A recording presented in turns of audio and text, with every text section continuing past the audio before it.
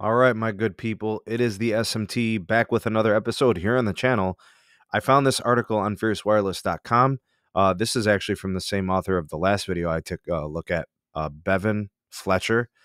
This is actually dated from yesterday at the time of this recording, August 2nd. It says, what does the latest infrastructure bill say about 3.1 to 3.45 gigahertz? For those of you out there that have been following the C-band situation, we know that spectrum is going to really push forward 5G for a lot of customers. Those that are, wireless customers for Verizon and AT&T and even T-Mobile in some markets. Anyways, this would qualify as being very, very similar to C-band, very valuable, really important spectrum if and when it does become available for auction and use by mobile network operators like AT&T, Verizon, T-Mobile, and Dish. All right, so what I want to do is I want to take a look at key elements of this article. Okay, so really it's an update on the situation with this particular spectrum. We all know that the FCC has to go through its thing to make this, uh, you know, properly structured for auction and distribution of use of licenses.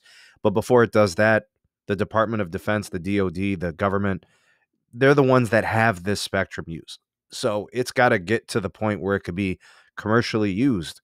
All right. So we're talking about a low 3 gigahertz to mid 3 gigahertz frequency that is just like C band considered to be Goldilocks 5G spectrum. I don't know how much spectrum is in this band, right? I don't know exactly what it is. And I don't know how many bands they would utilize for it. But I guess I should probably do some more research on it. I probably will. I'll take a look into it. I know we've already learned about N77, N78, N79, and these things, but I'm assuming it would be something similar to that.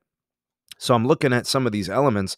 It says here that an auction process could happen no earlier than November 30th, 2024. And that's if everything works out in the research stage and the planning stage. You guys got to keep in mind when spectrum is shared, a lot of stuff has to go into it to make sure that it's not going to kind of get in the way of each other's use. So, like PALs or licenses that are like what the mobile network operators use, or if it goes unlicensed and for public use and stuff like that, like how CBRS is set up, that makes it much more complicated. So, I personally don't like the sharing thing. That's one of the negatives of CBRS.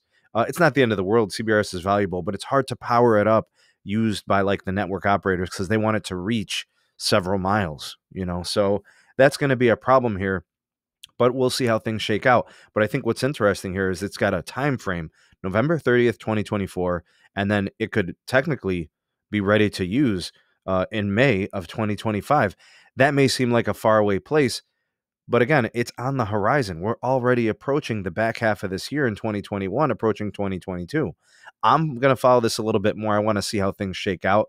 If it's going to be pals or if it's going to be shared or if it's going to be pals and shared, we'll see what happens. I kind of don't want to see the same thing that happened with Seabass. I don't want that to happen here, but we'll see how things shake out. I'm excited. There's more spectrum auctions coming up. There's more midband. I know a lot of you out there love midband and maybe hate millimeter wave and whatever else. Every spectrum has its place. This is super exciting. We'll put it on the back burner for now. Just deposit it into your mind bank, and we'll bring this up at a later time. I'll follow up, and we'll see what happens with this. If you appreciated this video and you liked it, enjoyed it, give it a thumbs up, share it to your socials.